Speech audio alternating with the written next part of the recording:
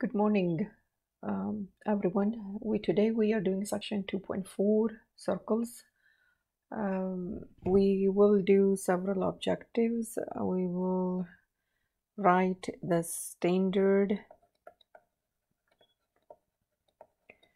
form of the equation, standard form of the equation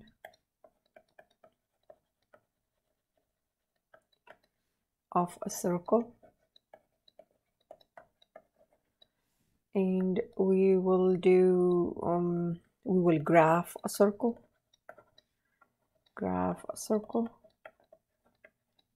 and also work with general form of the equation, general form of the equation of a circle. So we will do all these objectives today. So let's start with the circle. What is the definition of circle? I mean, everybody knows this is a circle, it's round, but it's a set of points in the xy plane that are fixed distance r from a fixed point hk. The fixed distance r, this distance is always fixed. This point is always fixed. You know that that's a center. This fixed distance is radius, and the fixed point is called the center of the circle. So every time the center, this point, which is the center of a circle, is going to be xy, like an order pair. But specifically for the circle, the variables that we use is h and k. H is x and k is y value. Okay, so standard form of the equation of the circle is this is x minus h whole squared plus y minus k whole squared equal r squared. So the standard form of an equation of a circle with radius r in the center hk is this.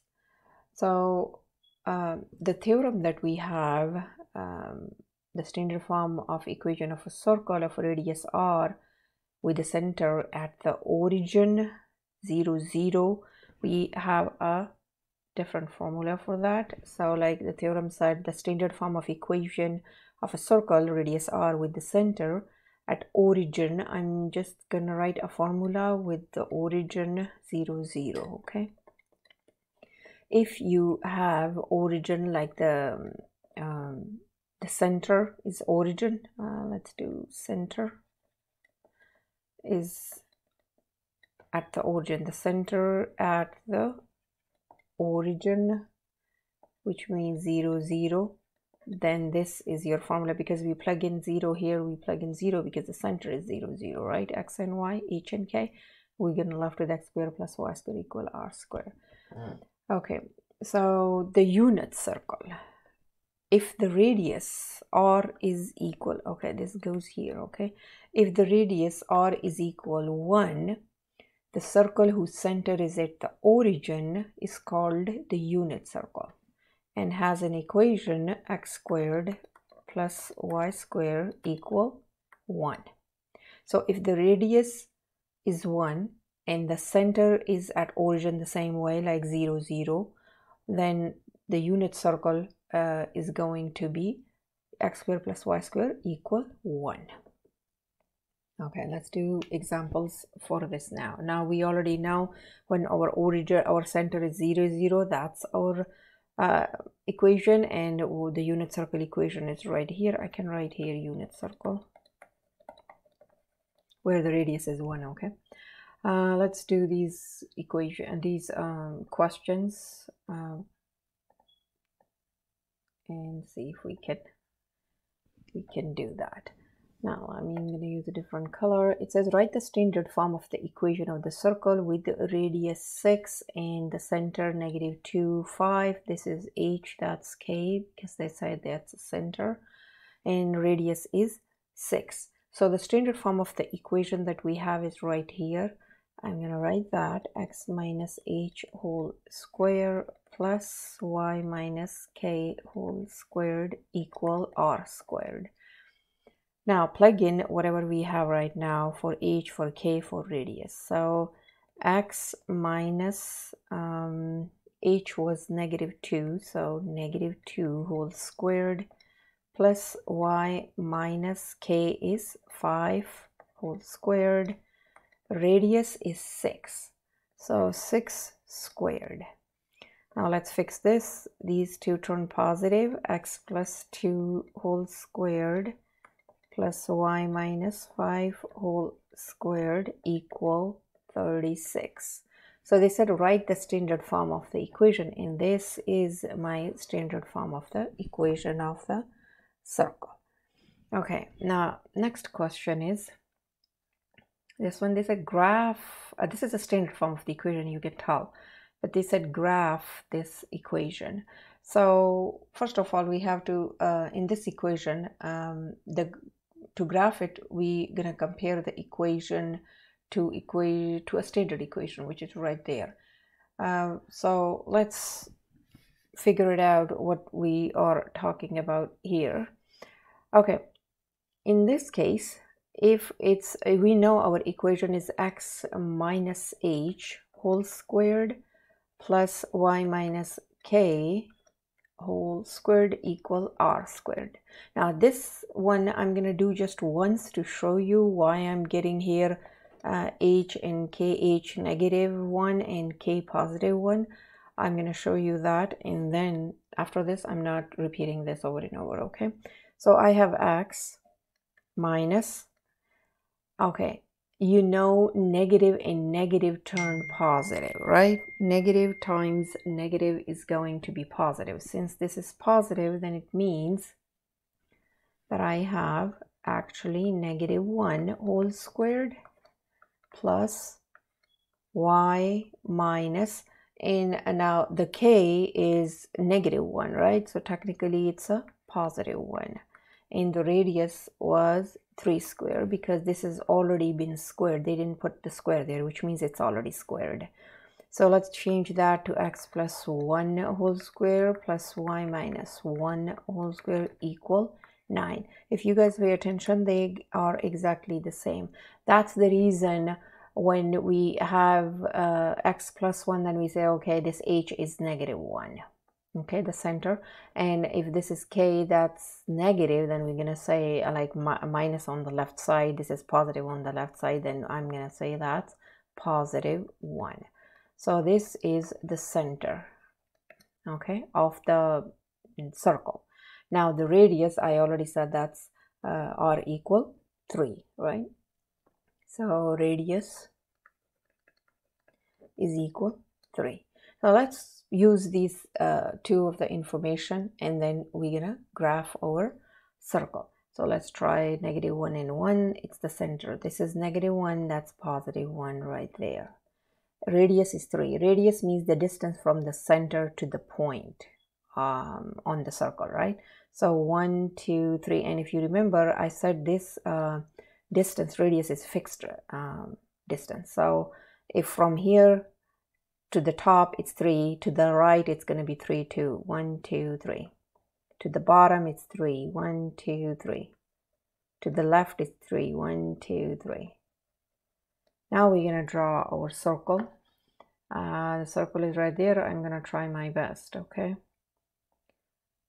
So if we can do just that first, and then we can extend, right?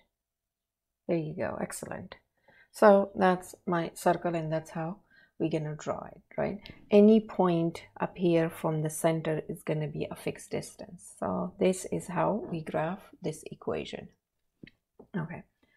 Now another question that I have is right here. It says find the intercepts if any of the following, if any of the graph of a circle is x plus 1 whole square plus y minus 1 whole square equal 9. They said find the intercepts, and intercepts, this means remember I said when they use the word intercepts, just quickly write down your order pairs like x-intercept and y-intercept. This is my x-intercept, which is going to be this, and this is my y-intercept is this. X-intercept means y is always 0. Y-intercept means when x is always 0. Okay, this is what it means. I see the word intercepts, then I just write my order pair like this. Just make it a habit, it will help you. So let's try and use y-intercept first. So what I'm gonna do, I'm gonna plug in wherever I see my y, okay, this is x-intercept I'm looking for first. Okay, never mind, because I already wrote it down. So x-intercept, the x stays and the y is 0 equal 9. So it's going to give me x plus 1 whole squared equal, not equal, plus negative 1 times negative 1 is going to give me positive 1 equal 9. Then I have x plus 1 whole squared. I subtracted 1 both sides and I got 8. This is cancel. Now I have to get rid of the square, so I need this x for the x-intercept. I need x for the x-intercept. So to get rid of the square, I'm going to square root that. And I'm going to square root both sides. So square and square root cancel out. I'm left with x plus 1 square root 8, right? So you know 8 is not a perfect square. So 2 times 4, I find my factors. Then I have x plus 1 still. 4 is a perfect square. It's going to go outside. The other 2 stays under the square root. And we know that the answer we get for the square root is positive and negative. Now I'm subtracting 1 both sides, right? This is going to give me x equal negative 1 positive negative 2 square root 2. That's my x-intercept. Okay, you can change this to decimal, but it has to be 2 answers. Like you're gonna plug it in the calculator, negative 1 plus 2 square root 2, you will get some decimal. Then you're gonna plug in negative 1 minus 2 square root 2 and you will get another answer. So your answer 1 is negative, 1 is positive. Okay, but I'm gonna leave it like that. That's my x-intercept. Let's do the okay, so let's try our y-intercept now. So again, anywhere I see x, I'm gonna plug in my 0 equal 9. So plug in x and 0. That's 1 squared y minus 1 equal 9, and that's squared. Now I have 1 plus y minus 1 whole squared equal 9. So this is going to give me y minus 1 whole squared, and I subtract 1 both sides and I got 8 again. Then I have to square root that. So y minus 1 equal 2 square root 2 positive negative. Now this time I'm adding 1, right? So if I add 1, I will get y equal 1 positive negative 2 square root 2, and I'll leave it at that. Okay, this is how you do it. Now, general form of the equation of a circle. What is the general form of equation of a circle? So general form of equation of a circle is going to be x squared. This is a general form, okay? General form of equation. So I have x squared plus y squared plus ax plus by plus c equals 0. That's my general form of equation of a circle. A, b, and c are real numbers, okay? So let's do one of the example on this, and this is the example that I'm going to do. They said graph the equation, and you can tell this is my general form, right? This is my general form of equation. So I can't graph this because I can't see what my center and my radius is. So I have to change this whole equation, the general form, into a standard form, and then we'll see how it's going. So what we're gonna do, we're gonna group the terms involving x, group the terms involving y, and put the constant on the right side of the equation. So what we're gonna do, we group the x's.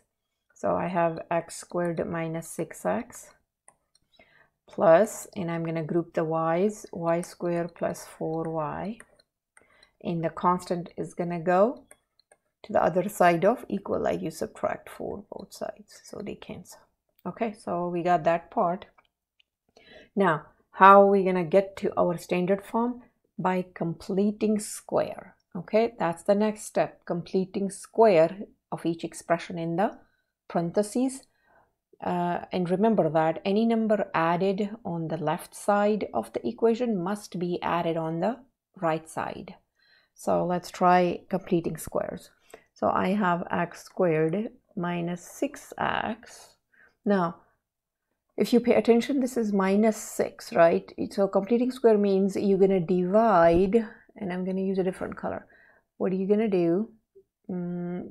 Divide negative 6 by 2, you get negative 3, and you're going to square that, which will give me positive 9. So this is what we're going to do with the middle portion of this. So I have plus 9, that's 1.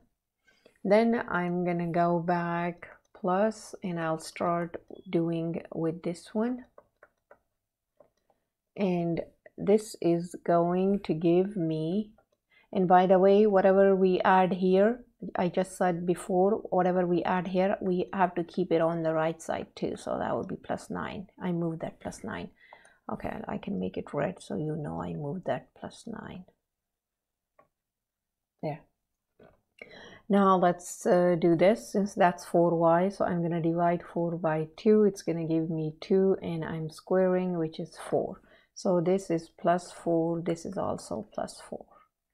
So now this is a quadratic equation, this is a quadratic equation, and we can just simplify that, right?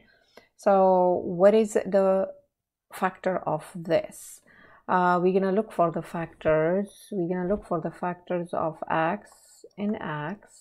Look for the factor of 9, which is 3 and 3. And if I add these 3 plus 3, I am getting 6, right? So we are okay. And this is negative in the front. Like if you have a negative in the front and the next one is positive in quadratic equations, make sure your factors are both negatives. When you have the first one is negative, then both factors negative. But when you have positive and negative, or negative negative, or positive stays both factors positive.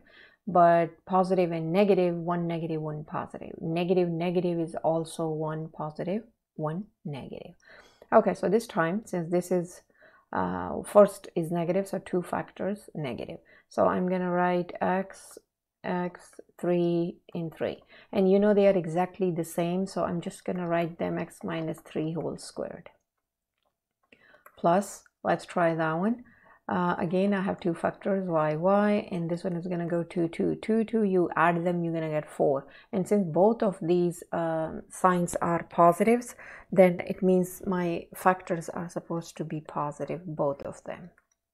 If this is positive, that's negative. Again, I'm repeating myself, but this is important and it's a quick thing to do. Y goes here, 2 and 2. So since they are exactly the same, so I'm going to write them y plus 2 whole squared. Now I'm left with this, they cancel out, and I'm left with 9. So this equation is the standard form of equation of a circle with radius 3 and center 3, negative 2. So if we want to graph this equation, we can easily graph it.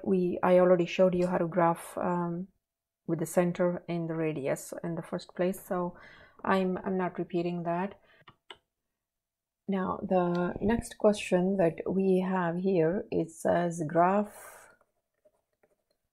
the equation x squared plus y squared equal 9 and using a calculator. They said use a graphing calculator. So I'm going to use a graphing calculator, but before we use graphing calculator, you know, graphing calculator doesn't do such thing like it's not gonna graph this, the calculator, but you're gonna make sure you have graph this equation begin by solving for y.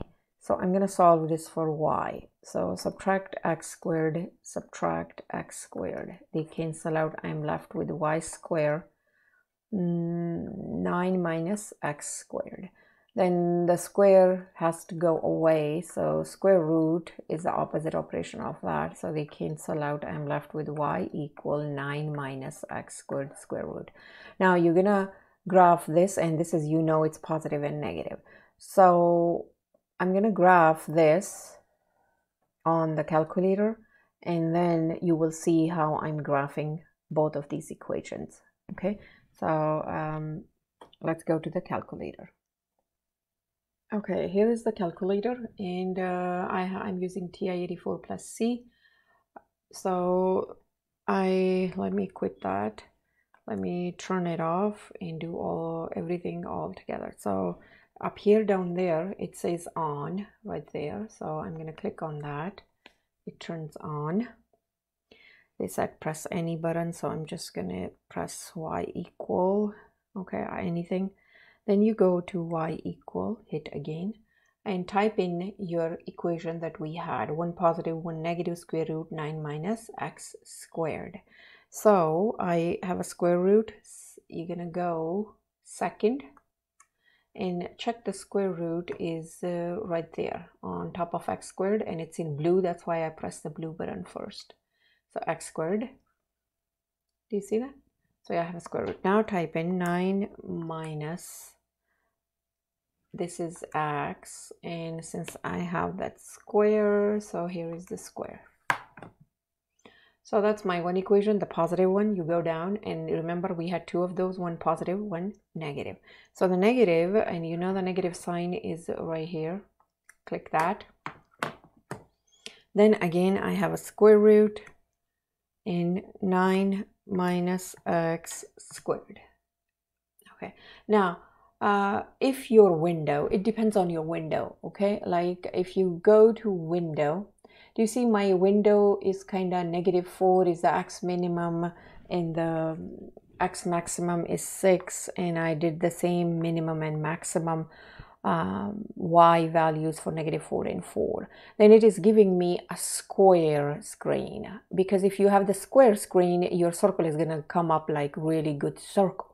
But if you don't do this, like you just go whatever you had on the calculator with this window, then probably your circle is not going to be really a circle, it's going to be oval shape. But you will get the idea anyway. But it depends on the window. You can make a window square, or you can make a window whatever you have, you're gonna see it. So that's what I have here, and you can tell that's my positive equation and that's my negative, and I'm really making a circle like a really good circle. But if your window is not square, then it's giving you oval shape, but it's gonna be like something you can have a really good idea. So if you guys have any questions, guys, and you want me to do any of the calculator videos, which I'm gonna do it, I have several calculators that I would like to make a video of it, so you can have a really good idea how we do that. So please comment below if you have any questions. I will try my best to help you out.